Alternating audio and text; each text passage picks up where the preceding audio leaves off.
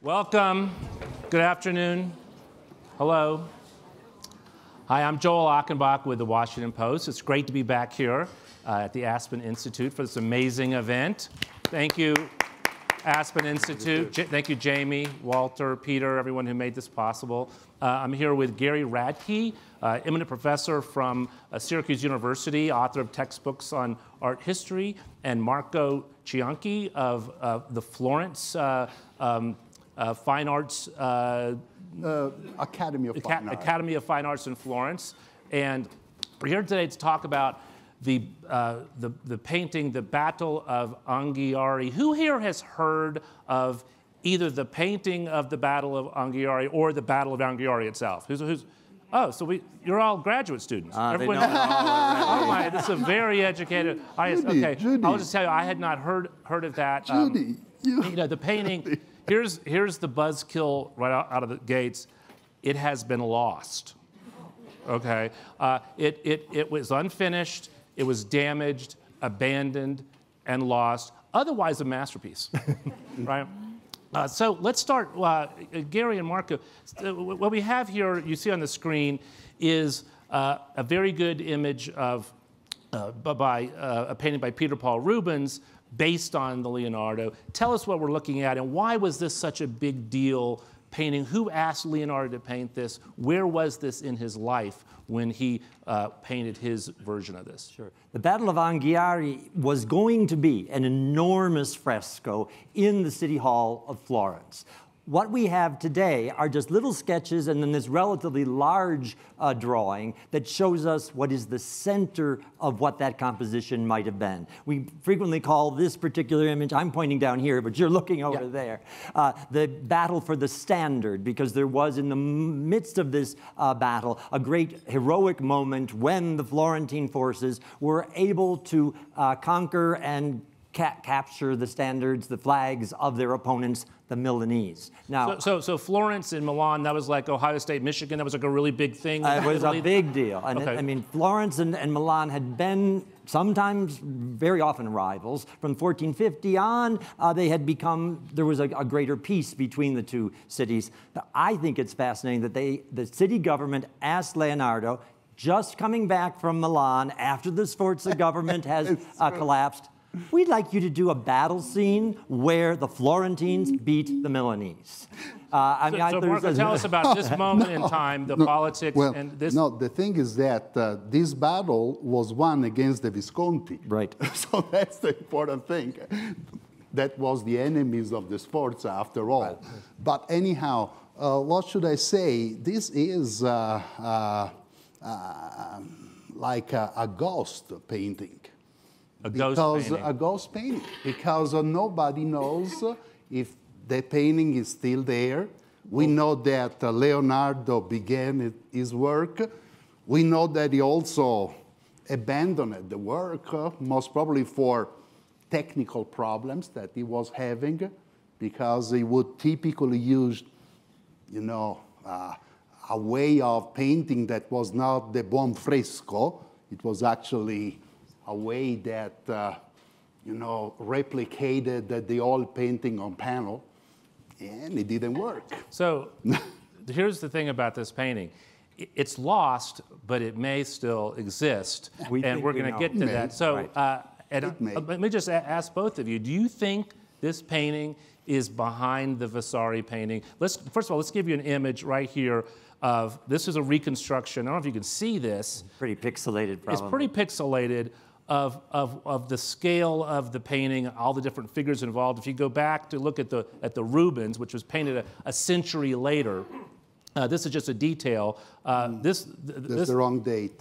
Okay. No, because the date is 1503 on Rubens, and in fact it's 1603. Okay. Well, no, 1503 was when the Leonardo idea was there, right? Yeah. Mm-hmm. So tell us what this image shows here.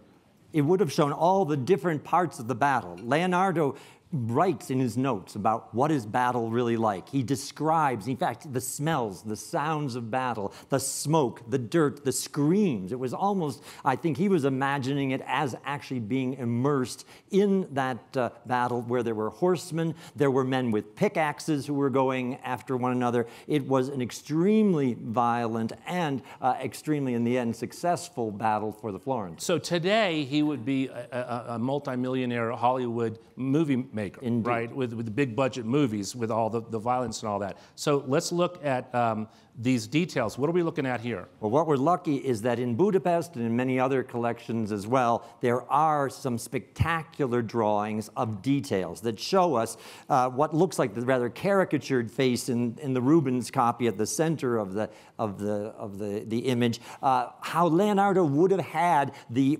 warriors actually screaming at one another. There's something that we've been talking about this inner energy, about the psychology that is expressed through the body, that is at once explained by, we can hear him shouting, we can hear the opponent on the right doing the same in yet a different tone. So what's happening with this gentleman on the left here? Is he's in the middle of battle? He's angry? What's happening there? He's the one that's in the drawing that's beneath it, at the very center, who's got his sword up and is probably trying to certainly mortally wound the opponent who's coming by him on horseback. That's the Florentine, and that's the Tolentino, right, the head of the Milanese.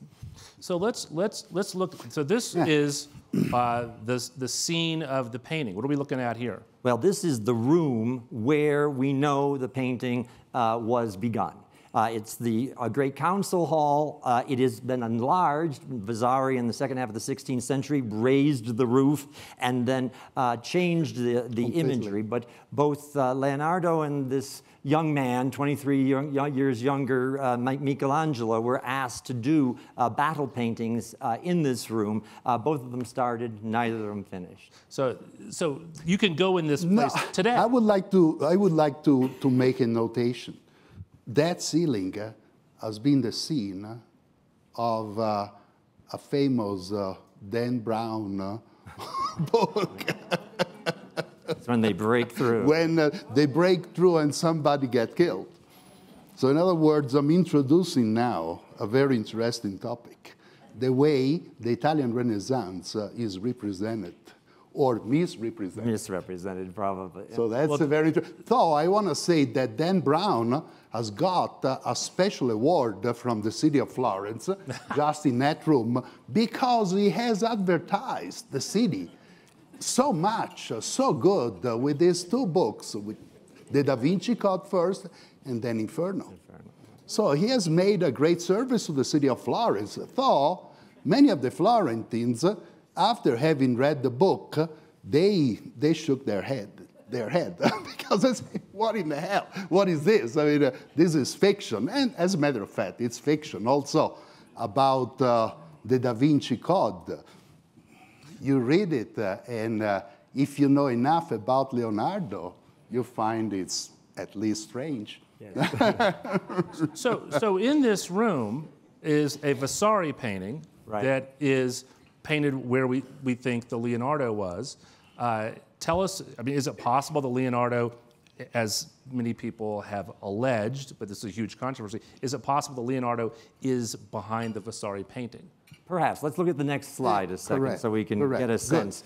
Good. This is a reconstruction of what the room may have looked like, or at least part of the room before Leonardo went working on it. And we know that there is a description of the room. We've got it right here.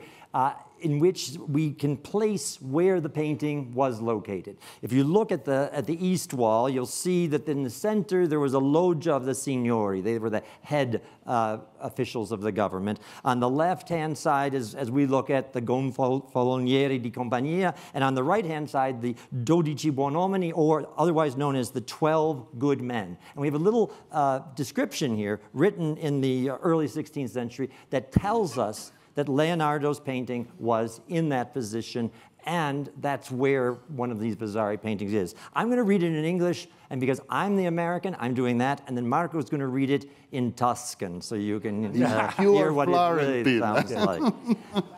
At this time, Leonardo da Vinci, a very great and Florentine master of painting, began to paint the hall of the council on that wall over where the 12 good men are.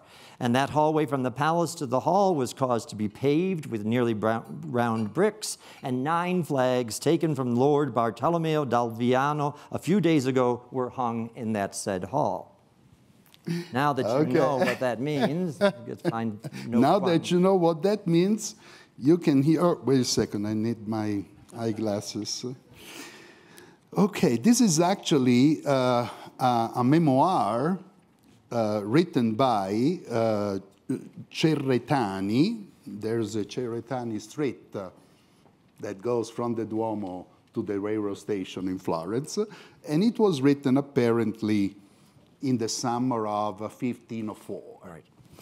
And it says in 16th century Florentine, in questo tempo Leonardo da Vinci, maestro grandissimo e fiorentino di pittura, cominciò a dipingere la sala del consiglio, in quella faccia sopra dove stanno e 12 bonomini, e fessi ammattonare quell'andito del palazzo in sala con mattoni quasi tondi, e appiccossi in sala detta 9 bandiere tolte al signore Bartolomeo d'Alviano più giorni fa. That's the way it sounds. This was written when was this written? Right about when Leonardo began to work on his painting. We know that in the later 16th century, well, first of all, we know something got started there, and Leonardo was painting in a very unusual medium. Leonardo was always inventing, whether it had tar, whether it had pitch, whether it had wax, it had something in it that wasn't drying correctly. So Leonardo had this bright idea, let's light some fires on the lower part of the wall and warm up the wall. And then he burned the whole place down. Almost. The painting actually melted down the wall. And that's why when you ask the question, does it still exist? Well, if it does still exist behind another wall that was built in front of it for the Vasari painting, it cannot be in very good condition. It cannot be a painting that's going to look like what we think a painting should look like. I would like to add a little thing. Leonardo himself writes a note in Madrid too, if I remember right, where he describes the terrible weather conditions at the time when he put, for the first time, his paintbrush on a wall. A big storm happened. I mean, the water jar broke. Right. The cartoon tore into pieces. And, you know, all of the, I believe that the bells that called the council started to ring. So something terrible, I mean, a terrible omen happened. And this is a memory of Leonardo that he wrote about this painting when he started it. So it wasn't born under a good sign. Yeah. All right, so there was fire, there was rain. Fire and rain, you're all right. So let's ask a dumb question. I mean, did Leonardo understand that we 500 years later want his paintings to have survived? Does he understand that he was like a great painter and that he should paint in a way so that the stuff would last and not melt, that he should maybe try to finish some of these things? I mean, did he realize that he was living in the Renaissance? Did he know all that? Well, I mean, when you think of how many thousands of pages of notes and notebooks survive, I think we've got a good sense that he did want and need to have his legacy treasured and continued. He just wanted to make everything perfect, right? And so had he succeeded, this painting would have been like a glorious oil painting on the wall. It would have had something that most fresco artists had never, until maybe the 17th century, had never been able to affect, and that is atmosphere, light, color rather than it being a generally flat tonality as typical fresco had been. Should we look at what's on the wall now? Sure. Okay, so this is the Vasari. Right, right. Go ahead. And this is where Marco and I are going to part some company, because I'm going to play the role of the good American, that's all of us, and he's going to play the role of the good Florentine. Florentine. More Florentine than Italian. Okay. Remember And that there in is a Italy we have There's a all of those differences. Big difference. What's fascinating is over the last couple of decades, scholars and scientists have begun to think about, well, where could this painting survive? And this is a big battle scene that was painted in front of the Leonardo, and scientific tests and scanning and various tests have shown that there is a brick wall, a thin brick wall that Vasari erected in front of the wall on which Leonardo must have painted. So clearly, if something does survive, there may well be something behind it. In fact, recent tests have shown they put in probes and cameras, and there is a gap. There's actually a gap between the original wall and this wall. And this large painting is then painted over it. And what people have found fascinating, but that Marco will provide a response to, is there's this wonderful green flag that I've circled there that we got a detail of, and it says on that flag, cerca trova, which in Italian can be loosely translated as seek and ye shall find. Now, Marco has a different interpretation, though. No. Okay, so here we go. No, this is going to be fun, because you see, to most of the Florentines, this sounds like a treasure hunt. Cerca trova. It sounds strange to many. So two scholars, philologists, not art historians. So in other words, serious people. Serious people that read the text, they don't have a bias because they want to find. So they have studied the concept of, the name of the two scholars is Musci and Savorelli, if you want to know it. Actually, you can find a note also in Wikipedia, at least the Italian version of it. I don't know about the American. I don't know about the English. But anyhow, here it says that these two scholars, they wanted to reconstruct the theme of the fortune and damnatio. Damnatio is condemned, of the oldest Florentine insignia, libertas, liberty. So in other words, of course, Cosimo was, after all, a tyrant, and he had been the killer of the Florentine Republic, and Michelangelo stood on the side of the Republic against Cosimo. Let's not forget it, though later on things became differently, regulated. But the point is that Cosimo, he wanted to, he wanted to deface all of the ideas of liberty, which is a Republican concept. Right. So, according to the scholars, this cerca trova, it's something that was written in the battle, in the real battle, was written on 8 green. It specified the green flags that the King of France had given to the fuoriusciti Fiorentini, I mean to the Florentine rebels, those who were against Cosimo. And so the conclusion is, cerca trova, actually it wasn't written cerca trova, it was written something longer and much more important, one of Dante's rhyme. Dante Alighieri for us is the top of everything. Sometimes they ask me, who's the most important artist that you ever had? I always say Dante. I say, but Leonardo, Michelangelo, Dante.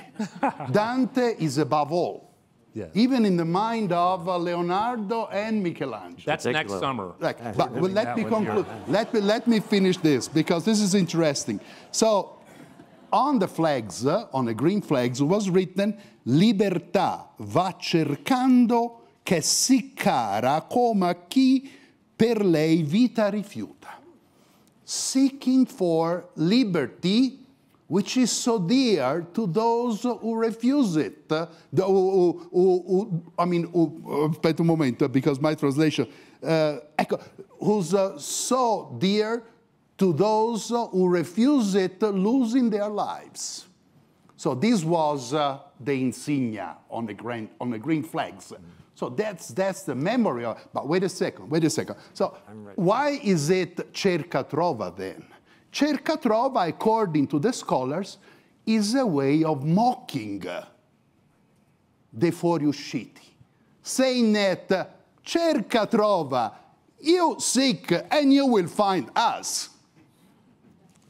So that's the idea. So in other words, the conclusion could be, this is again an hypothesis, but it's it's based on writings.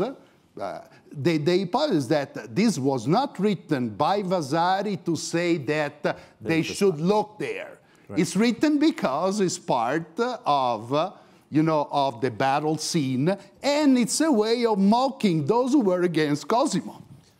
But how do you like it? But Marco, who cares if it's really cerca trova, whether it's from Dante or whether it's from this? There is likely to be some kind of painting behind this painting. So why will you as a Florentine not think it's a great idea with advanced technology I'm not pull this Vasari out of the way and see whether we can find it? Can you just peel up the Vasari painting and look behind? It doesn't work that way? No, that's... How do you move? Kidding me. No, you cannot do that. Listen, I want to tell you something about this thing. Personally, I'm not against. I remember that Cristina Cidini, dear friend of mine, the soprintendente until not long ago, she wasn't very much against it. The Opificio delle Pietre Dure, which is the maximum institution for restoration in Florence, Italy, and one of the most important around the world, I'm sure that all of the scholars refer to the Opificio delle Pietre Dure, which since the flood of 1966 is an authority in restoration.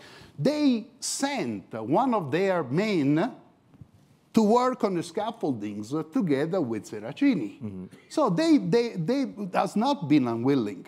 But listen up, there was a political issue. There was a political issue that I can represent if you want. Sure, yeah. Just the political, Seracini drilled some holes through the painting a few years ago, right? Only in places where there were already losses in the paint, and it was relatively safe to do it. Seracini, the year 1975, following Carlo Pedretti's,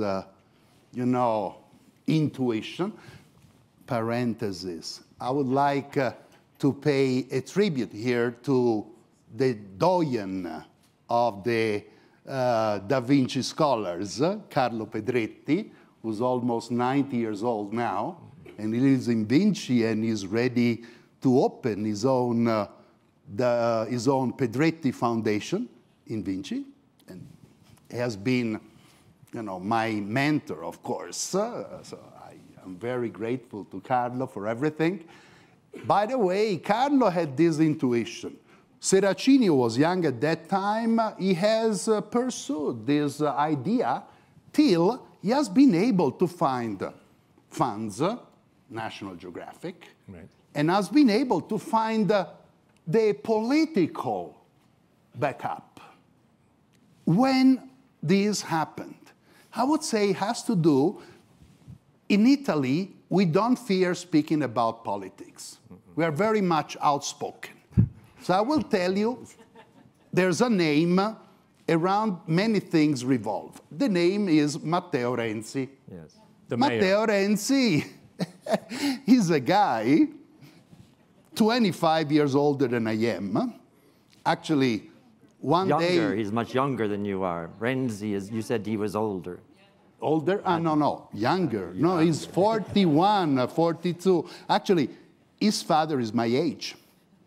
And one day, Matteo, that I know pretty well, Matteo, one day he wrote something, oh, my father did something wrong, but you know, at his age. So I sent him a message, just saying, well, what are you saying here? Yeah. By the way, Matteo Renzi, who's a very strong character, he has escalated the Italian politics in a few years. So does the mayor think, and do you think, Marco, and Gary, do you think that the Leonardo, the lost Leonardo, is behind that painting? Or something? I'm not sure. Nobody's sure. You think it's damaged if it's there? I think there's good reason to think that there is something behind there. And there are reports, even after the painting was ruinous, that there were people were being encouraged to go to the Palazzo Vecchio and look and see what remains of the Leonardo. So there was something there. So I do believe that. I believe maybe if you would be able to retrieve, which I believe is going to be difficult, because how do you remove the Vasari thing? I mean, to many Italians, that would be a crime. But to other people, Right. I mean, Vasari is one of those artists who painted by the acre, and these paintings were not painted. It is not the single. No, wait a second. The Vasari partisans are in revolt. They're upset. So before we go on here, also painting in the hall, and there's a whole session about this tomorrow. Not exactly side by side, but there was a competition between Leonardo and Michelangelo. I mean, who knew that they were both painting in the same room, huge battle scenes. I mean, it's like in comic books, it's like the Hulk versus Thor. I mean, it's a big deal to have these. So what happened there? Well, what happened there was that Leonardo initially got the commission. Then Michelangelo, a year later, is brought in to do some more walls, and we don't know whether they were going to be next to each other or opposite one another. That's, again, one of these great unknowns. But what's so fascinating to us is that the two of them had such different approaches. That Leonardo's was going to be this great cinematic and full of energy, and at least the parts that remain of the Michelangelo idea are largely, typically Michelangelo, based on the human figure, on nudes, on figures that are in complicated poses. So we would have had the two alternatives, really, the Michelangelo on one side and the Leonardo on the other. See, but the Michelangelo never became a painting, not even the beginning of it. It just remained a cartoon. Just a cartoon. Just a cartoon. Leonardo da Vinci, he began, maybe he did something, but what I believe, I'm not against trying, exploring. I'm not against that in theory. Then, if you want, we can come to another part of the debate, the political part. But because that's the most important thing of all, in my opinion. By the way, if you'd be able to find something behind it, it would probably a stain. I don't know, something like that. We don't know. We don't know. We don't know, but we all love The Last Supper, Marco. We're willing to look at a painting that has 3 flakes of color here and 4 flakes of color there, because I think the beauty of the Last Supper, like the beauty of the Battle of Anghiari composition, is that Leonardo is able to do what we've been talking about, both the macro and the micro. That his overall compositions are always so strong and so well thought out that even if we're missing the details, or if he's decided I'm just not going to get to those details, there is something to see. Before we go on to the military stuff, which is next, just head-to-head, Leonardo, Michelangelo. Someone here last night was saying, and I don't want to say who it was, okay, it was Walter, said that Leonardo was a much better painter. Do you agree than Michelangelo? Is that true? let Marco. They were different. I learned this from okay. the Americans. When the Americans do not want to say something, they say, it's different. It is different. I learned that from the Americans. Well, Your question is really an interesting one because we like to sort of say, is this better than that? It's and in terms impossible. of what we now think of as painting, that painting is richly colored, that it's tonal, that it is atmospheric, that it has a great sense of depth, Leonardo clearly superior to Michelangelo. Michelangelo is a fresco artist for the most part. He's a sculptor who wants his paintings to look sculptural. But would we ask, is Michelangelo a better sculptor than Leonardo? I'm going to have a session about that, and I'll tell you, no, they're both really great. They're both really great. Yeah, they're both pretty talented fellas. Okay, so let's talk for a second. There's a quote, Marco, it's in Walter's book, that he quotes you saying, man is a machine, a bird is a machine, the whole universe is a machine. Leonardo was fascinated with machines, and among the things that he liked to do was design military contraptions that, like this giant crossbow. What was that about? Because here's as Walter points out, a vegetarian, a peace-loving guy, and he's running off and telling the Duke of Milan. You want to know something? When we read Leonardo's notebooks, we find a statement that maybe is very good, very clear, and we use it all the time to characterize the person. But if you read all of the manuscripts, most probably you will find another sentence which says just the opposite. Okay. So this must be clear. Leonardo da Vinci manuscripts, they can be pulled one side or another side. That's the way it has always been with Leonardo. And then he becomes mysterious because he's unclear, because that kind of things. But, Leonardo, I have seen on a screen the letter, the application letter that he sends to the Duke of Milan. And there's a list of military, things, weaponry, whatever else, fortresses, bridges, right, that he can do or destroy and everything else. Yeah. But, most probably, I don't think that Leonardo at the age of 30, when he wrote that letter, he knew much about the war. But he never seen the war. So this was made probably to impress the Duke. And everything that he draws, like those fantastic, auto-scale machines, they are to impress the Duke, and also, almost for fun. I mean, machines like those could never be used. But many of them are sort of based in Valturios and other kinds of prior machines. For me, there's an earlier author who did similar things, and there's another slide here that shows this terrifying side chariot with the. I don't know if you can see. Awful. There's like chopped up bodies. Right. But what's so spectacular about the Leonardo ideas is that they are elegantly efficient.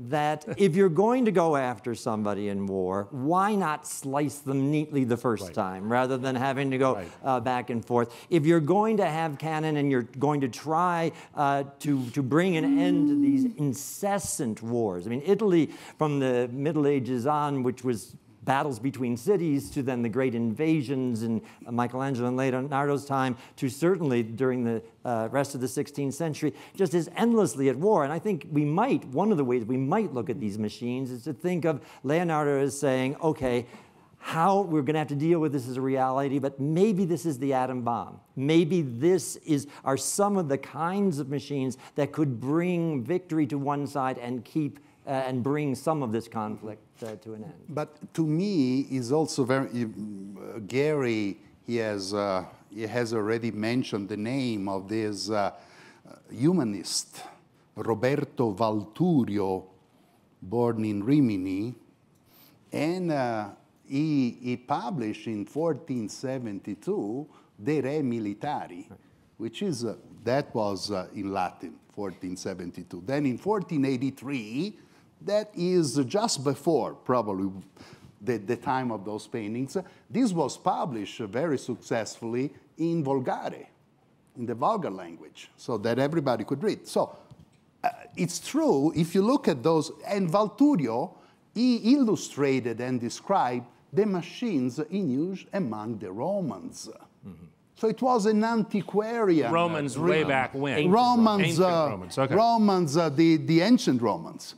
So this was a sort of antiquarian dream. It was something in the key of the humanist mind, of course. And I see those machines like, fantasy, dreams, beautiful illustrations, but not really.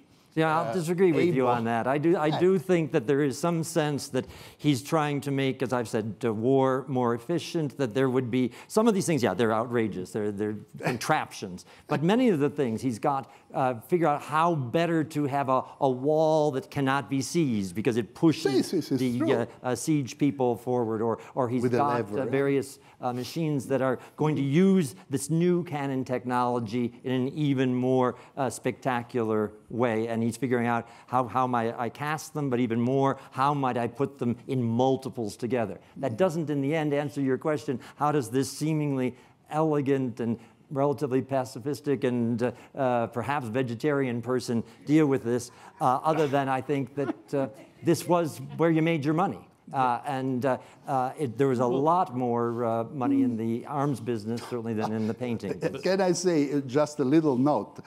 Leonardo himself writes that those cars, chariots, they were often more dangerous to those who used them. Right. Than those who were supposed to be offended. And plus, as you can see, he invented the flying saucer. Now, so we have to take questions now, so please stand up so I can see you. The lights are kind of bright. There's a question right here in front. Do we have a microphone? Yes, ma'am. Hello. I'm Simonetta Brandolini from Friends of Florence. I wanted to just clarify a few things you went over fairly quickly about the research that was done on the wall in the Sala del Cinquecento. Well, first of all, I want to thank, we have a donor here, actually, Bob Crane, who donated towards research. We did actual archival research to see how that wall was built by Vasari and what it was made of, and if there was a possibility of having a vacuum space behind it. And what came out from the archives, and it was about a year's worth of research, if not more, that the bricks were actually counted and made in a width that allowed a fairly large space behind that would protect the wall of Leonardo. So that was actually something that was written, it was documented, it came out, and then about all the political, this isn't a question, it was just a clarification, really. But all the political essence of what happened afterwards was completely clear because Renzi was the mayor of Florence. The opposition to him was in Rome, and National Geographic just got really tired and said, we're not going to fund this anymore, and so it closed down. But that they did find some traces of lead paint when they were doing all of the probing. Mm-hmm. So there is a chance that there's something there. Even if they took down the wall, would they ever find anything? Mm-hmm. Who knows? Okay, thanks for that. I just wanted to clarify that there were some more. Very true. Thank you, Simonetta. No, it's actually very true. I believe that something may be found behind the wall. I'm pretty much sure. But you know very well the political situation in Florence. Renzi, in his ascent, I remember when he was Presidente della Provincia, county, he wanted to make a new facade. He wanted to give a new facade to the Church of San Lorenzo, for example. And, a couple of days later, he had to give up because he was assaulted, by everybody. And when it was the time of the Battaglia d'Anghiari, he was very much pro it. Because, first of all, he's a generous guy. He believes very much in innovations. He's that way. But he has his own enemies. And many of his enemies were in the Soprintendenza, which is the other protagonist in Florence. Soprintendenza, which after the first who knows if there will be others, government Renzi, the superintendenza has been eliminated, does not exist anymore. Maybe also as a consequence of this, the director of the Uffizi Gallery is now a German. You know, the superintendenza that was a casta does not exist anymore, or it's something completely different than it was. But, you know, I have here a letter.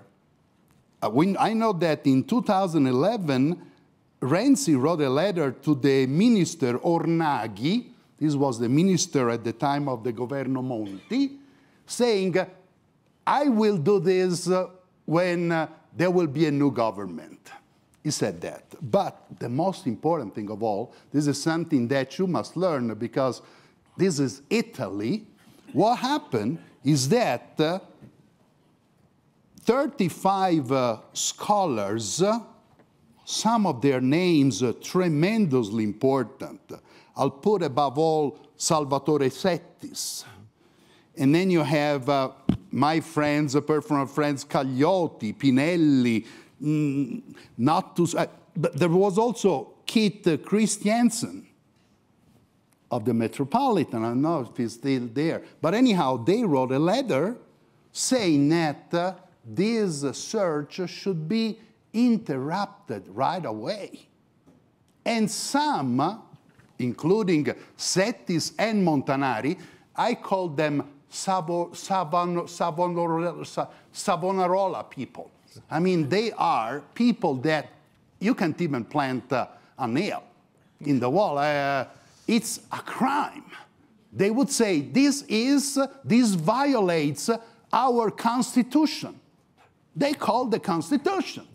So this violates the Constitution. So 35 scholars wrote this letter, and Alessandra Mottola Molfino, the president of, like what you have here, the Historical Society, you know, she sent a letter to the magistrates asking to investigate if there was a crime in that search. So everything had to be interrupted. So when I tell you that behind the wall, there's more politics than Leonardo, right. I'm serious. Very simple situation. We have a question right here. So, yes, sir. Can you put up the slide of the battle scene, please? I'd like you to help decode the image. Okay. So you want this slide? That's really hard. Let's just go look at the battle. No. That one? No. The Vasari. Okay. Yep. I'm sorry. Coming up. There we go. That's one. All right. It's clear that you spent a lot of time on that green flag way in the back. Right. Clearly, the enemy must be on the left side of the picture. Every soldier is facing their arms in this direction. Right. And then when you look at the bottom, there are 3 apparently soldiers who are really being massacred. They certainly cannot be the enemy. What are they? Traitors? Are they soldiers that were ready to desert? Please explain the mayhem that's going down at the bottom.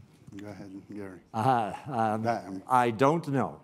Aren't those just the enemy? They've been overrun? Usually you will have in the front of these paintings the trampled enemy, indeed, and that may be who's represented here. It is a wonderful, embarrassing fact of being a Renaissance art historian that when you get to Vasari, you stop looking.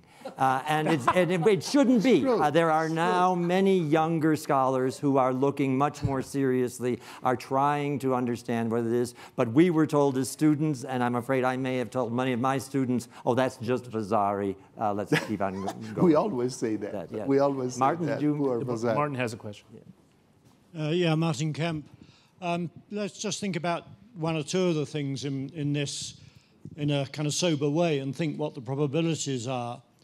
The first is, if we accept that the search is going place in the right wall, which we don't know, which is by no means definite, but let's assume it is, and we've discovered this brick lining wall. Now, Vasari had to do an enormous amount of straightening up what was a rather jerry-built room. And you can look at the plans and see how he squared off one end of it, which was originally diagonal. So there's a lot of rebuilding going on there, which necessitated getting the room in a really good, tidy state to receive all the Medicean frescoes. Now, if there's a lining wall there of brick and there's a space behind it, which the investigations suggest, you would then expect to see a fine plaster intonaco, which Leonardo painted on. We know he used Volterra plaster on that wall, which was a mixture of normal plaster with marble. So a very highly finished surface. You need to have that plaster surface there. What we've seen so far is rubble. There is nothing which suggests there is a smooth surface on which to paint. You need an intonaco, Volterra plaster. You need white lead priming, which he was going to do for his oil painting. So there's none of that has been discovered in that gap. At the moment, it's a messy gap, and it's full of rubble.